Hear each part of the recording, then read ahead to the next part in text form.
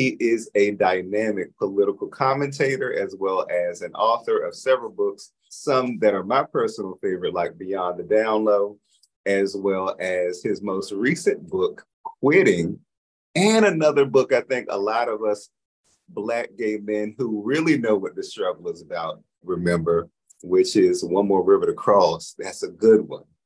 As well as a Harvard Law School graduate. Come on, Black man. And he was an aide to former President Bill Clinton.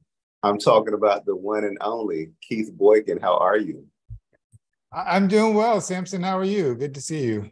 I want to start with this one quote that I know is associated with you by Audre Lorde. When I dare to be powerful, to use my strength in the service of my vision, then it becomes less and less important whether I am afraid.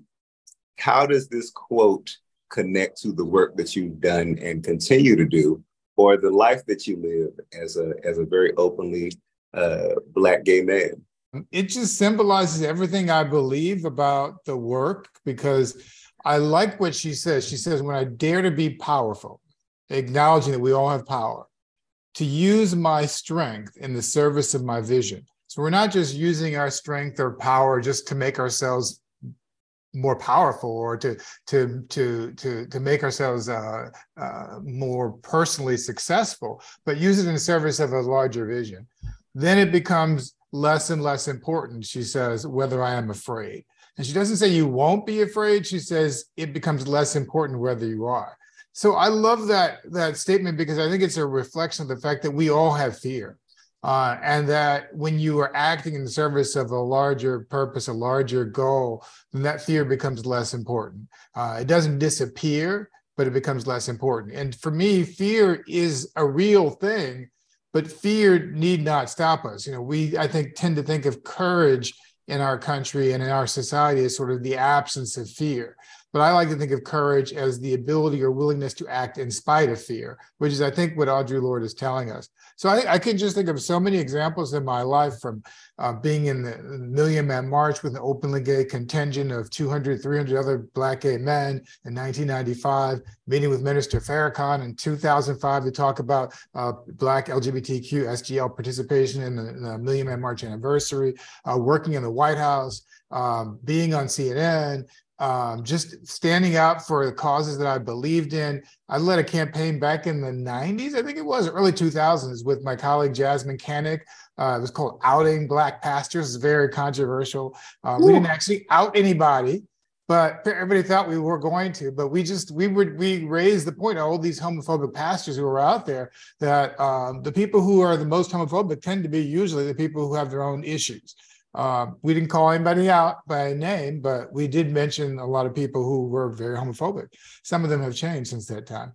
And you know, when you are on the front lines on these issues, you always take a lot of slings and arrows. You know, people are always attacking you, criticizing you. I've made plenty of enemies in my life, in my day. And I don't even like having enemies. I don't consider any of these people to be my enemies. But you know, I just feel like the work is more important than personalities. So there is a sense of denial about sexuality in the Black community.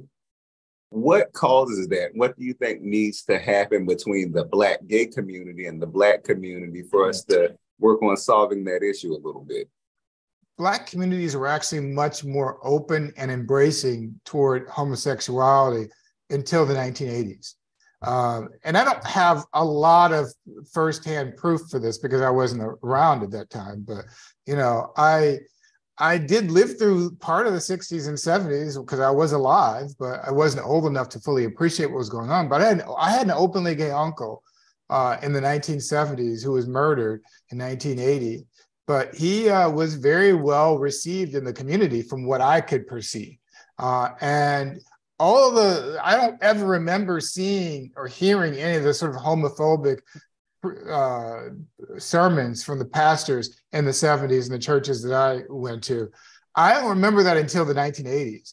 And my theory is that HIV/AIDS is what led to that. The fear of HIV, the fear that this was stigmatizing the Black community, is what led to this whole sort of this rampant homophobia in Black communities. Followed by, and I don't mean this as a critique of hip hop, but followed by hip hop in the 1990s, which led to, I think, the hyper masculinization of Black manhood, which is something that even Black gay men contributed to. So I think those two factors combined helped to create this period from the 80s until at least the end of the 2000s, the first 2000s, the aughts, is that what they call it? From 1981 until about 2012, I'd say, probably the most homophobic period in Black American history.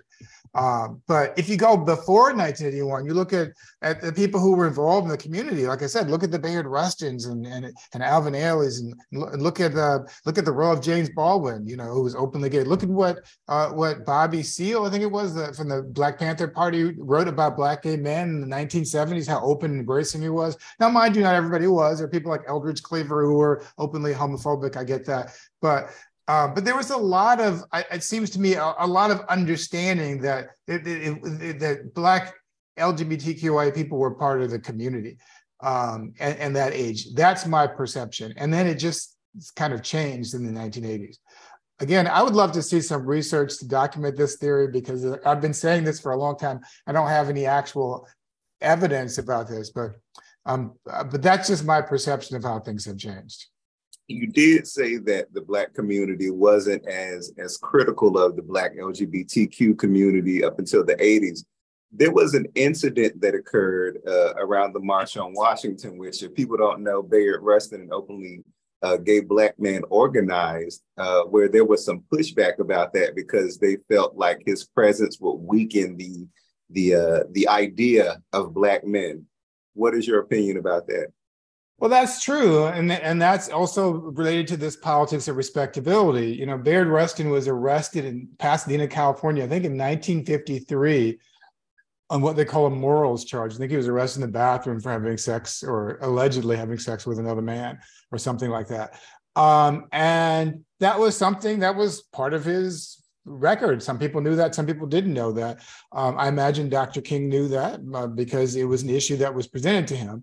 It became an issue in 1963 when Dr. King appointed Bayard, well, he wasn't the one, but the civil rights community appointed Bayard Rustin to run the March on Washington. But because there was some pushback, from a couple of people. The first was Adam Clayton Powell, who was a congressman from Harlem. He was opposed to this idea, and he pushed back on it. Another was Strom Thurmond, the racist, conservative, at that time Democrat, later Republican, segregationist senator from South Carolina. And Strom Thurmond, I think, threatened to expose Bayard Rustin's criminal history and association with communism and homosexuality.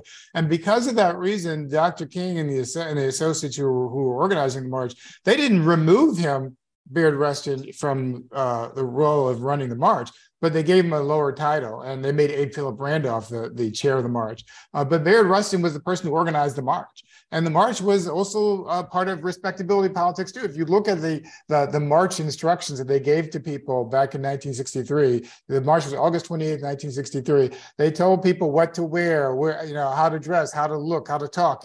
They wanted people to be very presentable, because they knew they were creating an image for the public to see, and they didn't want anything that was going to distract from that. So I think that Dr. King understood. He obviously understood that Bayard Rustin was gay, and I think it caused some issues with his association with other people in the community. But I don't believe that Dr. King ever completely distanced himself because of that. I think he did what he needed to do to protect the movement, he thought. But I think Dr. King understood that LGBTQIA people had a role to play in the community. I definitely know that Coretta Scott King felt that way because I met Coretta Scott King when she was alive. I spoke to her. I marched in one of the marches in Atlanta, the Dr. King marches, and served as the Grand Marshal in the 1990s. And her assistant, her top aide, Lynn Cawthorn, was an openly gay man. And she was one of the first people to speak out in favor of marriage equality.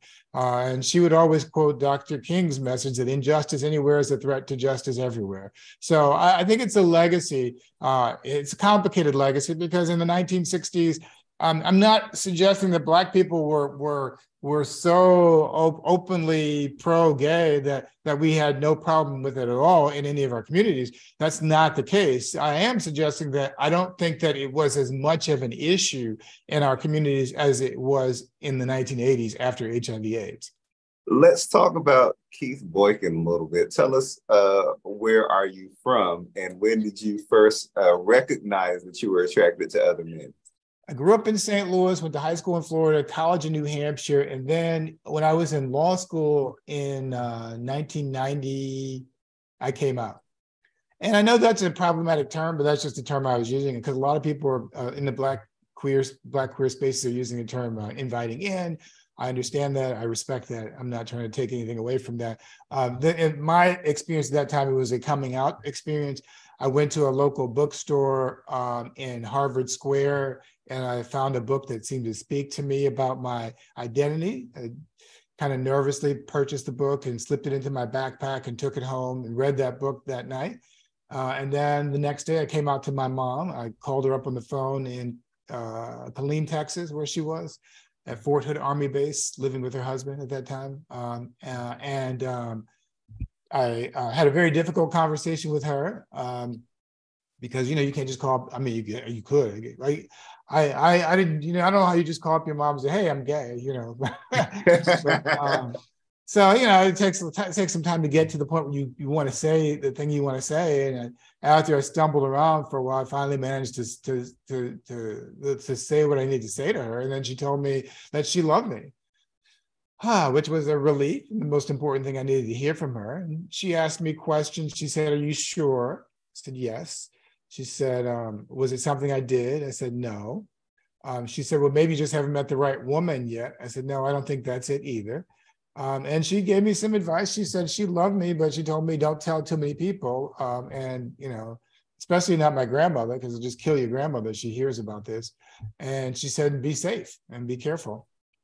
So I took her advice about being careful and being safe, but I didn't listen to her about not telling too many people because I remember when I was very young, my mom used to always tell me, don't let anybody tell you what to do. So I remembered her earlier advice and I disregarded her new advice and I just started telling people. I went to campus and told a few people on campus, and it was a very liberating experience for me to do that. But I also realized I didn't want to go through that over and over and over again, have to come out. I wanted people to know, but I didn't want to have to tell them. And so that's when I discovered the first rule of coming out, which is that if you tell the right people, you don't have to tell everybody else. So I told a few people, everybody else seemed to find out without my telling them. And it worked wonders. Even one of my professors at the law school found out. And after a meeting, he came up to me. He closed the door in his office and after I had a meeting, and he kind of leaned over at his desk and he said, I heard that you're gay now. Is that true? And I was like, yeah, I am. But how did you know? And he told me that one of the other professors told him about it. And I was thinking, well, I thought the professors at Harvard Law School had more important things to do with their time. But, here they were speculating about the sexual orientation of one of their students. And it was just overall a very positive experience for me. There was a place to come out for a person in the 1990s, early 1990s, or in 1990. Harvard was probably one of the best places to do it, except for the fact there was no Black people there. And so a year later, when I graduated from law school, I found a partner at that point who was Black, who was living in Boston. And my partner came to my graduation ceremony. And while I was on stage to get my degree, my grandmother had a conversation with him and told him that she did not approve of my lifestyle, as she put it. And then we had a whole argument about that when I found out about it. And, my grandmother wanted to get my partner's mom's phone number so she could call his mother or something. But my grandmother was raised in this whole sort of Black church tradition that said there was something wrong with homosexuality, even though, by the way, everybody in her choir was gay, and her church choir was gay, and her hairdresser was gay. And whenever I ask her about that, she's like, I don't know nothing about those people. But there's this whole sort of don't ask, don't tell hypocrisy in the Black church at that time, back in the 90s, probably in a lot of churches still even today.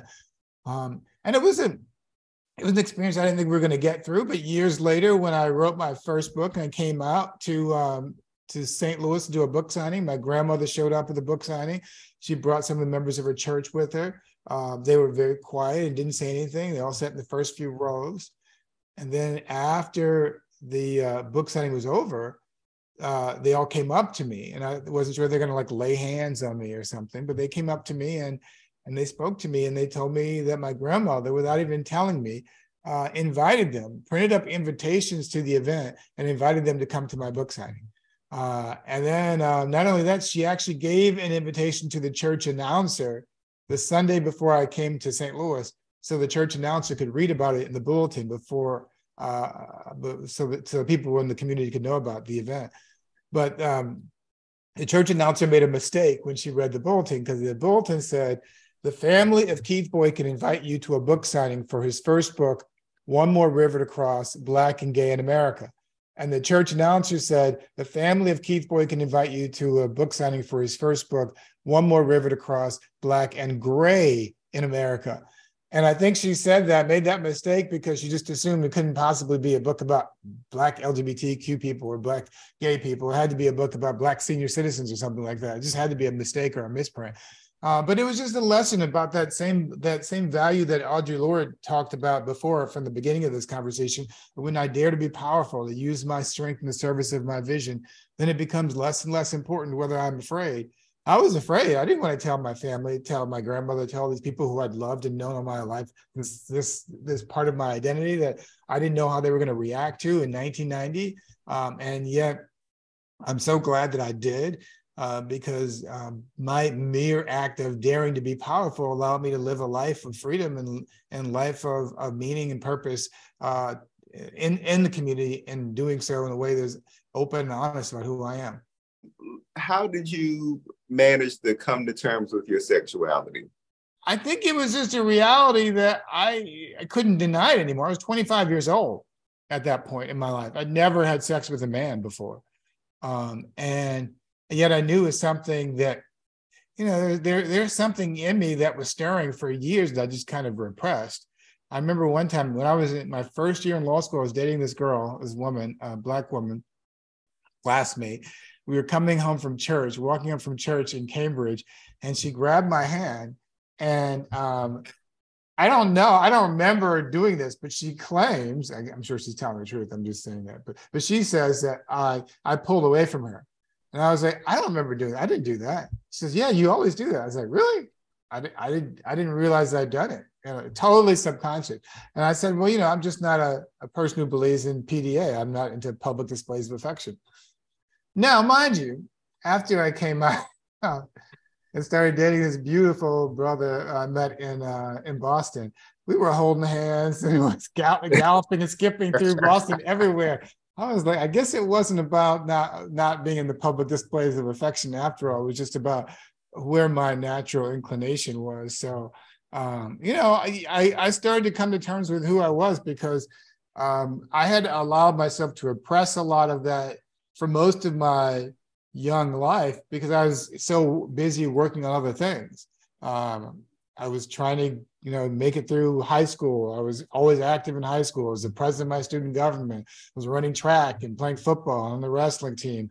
I went to college. I was in the varsity track team in college and the editor of my school newspaper. And then I went to work on the campaign. Then I went to work in law school, and I was involved in a diversity movement in law school and protesting and suing the law school. And I was just busy doing stuff from the time I became politically conscious until the present. I've just been always engaged, but I never really engaged in my sort of social inclinations or desires. I just kind of put that to the side. And then I realized, why? what am I accomplishing by this? I think in the back of my head, at some level, I thought I might want to run for office at one point. I thought, well, I'll never be able to run for office if I'm gay. But that was the thinking back in the 1990s.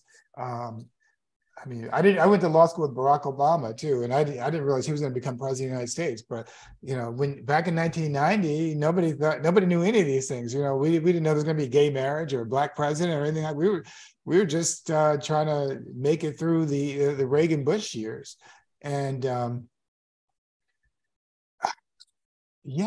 some point you have to make a decision, which I did at that point, which is that it's more important for me to be true to myself and live a life of honesty than it is to try to serve any sort of larger political or financial objective. I didn't care if I didn't get the job, the career I wanted, or didn't get in politics or anything. I just wanted to be free because I was tired of not being free. Biggest challenge that you had to overcome as a Black gay man? I don't know. I've never been asked that question before. A struggle I did have is that I've had such an unusual life, especially in the 1990s, that I never really felt like there was any place that I fit in. Definitely didn't fit in the white LGBTQ community, and I'd always fit in the Black community, but I was out there as an activist leading Black gay organizations in the 1990s. So I was the enemy of a lot of Black people in the 1990s. People hated me because I was on TV, on BET and all these other channels all the time, Black radio stations. People were cussing me out, because I was calling them out. They were saying stupid crap like, oh, well, Jesus is opposed to homosexuality. And I said, well, Jesus never mentioned homosexuality. And they said, oh, you're wrong. I said, well, tell me where in the Bible it mentioned it. And they quote things that, they thought they knew about Genesis and Leviticus. Now we have the response to them, like how they completely misinterpreted what they were saying. And they just didn't like me. Imagine doing that in the 1990s when the Black community was not very open or receptive to Black gay people at that time, in the middle of the AIDS epidemic, especially. So that was a challenging period for me because I didn't feel like I fit in anywhere. And even in the Black queer spaces, there were people, Black activists and Black gay activists and Black gay political people who embraced me. But there are a lot of Black gay people, Black gay men who I encountered who were just not there. And they were very uncomfortable around me because I was too out there for them, and like they saw me on TV and they, it wasn't like threatening in terms of my appearance, but threatening in terms of the fact that I was too well known. And so, it was a very isolating experience in some ways, just being out there by yourself, saying things, doing things when there's not a lot of other people out there who are doing that. So I had some friends who were in those circles, but, a lot of times I meet some people who I thought, oh, he's cute, whatever. And then find out, no, they didn't want to have anything to do with me because I was too out, for them. So. Last question. Mm-hmm. You're very politically engaged, and that's something that a lot of people think they don't have to be a part of. Why is it important for more of us to be politically aware, politically active, politically engaged? And what ways would you encourage particularly Black queer, Black gay, same gender loving people to get more politically active? Well, I think it's a great question. And I don't think that politics has to be just sort of electoral politics. I mean, on the one hand, yes, we can all vote. That's the very minimum, bare minimum we could do, vote. You can support candidates. You can give money to candidates. You can run for office yourself. That's all sort of traditional electoral politics. But there are other things we could do to be politically active too, which is support causes that we believe in. Not just like posting a photo on social media, but actually being informed, getting informed, educating ourselves about our own culture and community and history and issues, supporting people and causes that are important to us, and finding a way to build a sense of community. This is one of my big issues, I think, moving forward in the next generation, finding a way to build a sense of community that is constructive. There's a long tradition in many of our communities of sort of, I don't want to use the word cattiness, but I can't think of a better word, People, I think we've all been sort of in some ways indoctrinated or led to believe or inculcated into the idea that part of Black queerness is sort of being able to be able to fire back at somebody whenever they come at us, I get that. I'm not sure I'm describing it well. Do you understand what I'm saying at all? Like reading each other, throwing shade? Yeah, I guess reading, throwing shade, those are better ways to say it, yeah. I'm trying to think of other ways to say it, but those are the best ways to say it. And I think I can't say that I've never been a part of that, but I can say that I don't think it's healthy for us as a community to continue finding ways to divide ourselves instead of finding ways to grow ourselves. Now, when somebody needs to be called out, we call them out. I do believe in accountability. Whenever people do wrong, including myself, we should all be held accountable. Nobody's above that. But I also believe that we should find ways to be more loving toward each other, more supportive of each other. Being Black and gay, being Black and queer, being Black and same gender loving, being Black and lesbian, bisexual, transgender, questioning, or any other identity these days is difficult. And we never know what people are going through and struggling through. And so I just want to find ways for us to encourage people to do that. It's not always easy. Well, Keith Boykin, it has been an honor to speak with you again and hear about your experiences and witness your passion about what you're doing. Thank you for all that you do and for how you show up for our community. Thank you so much, Samson. It's always a pleasure to see you and always enjoy to have a conversation with you.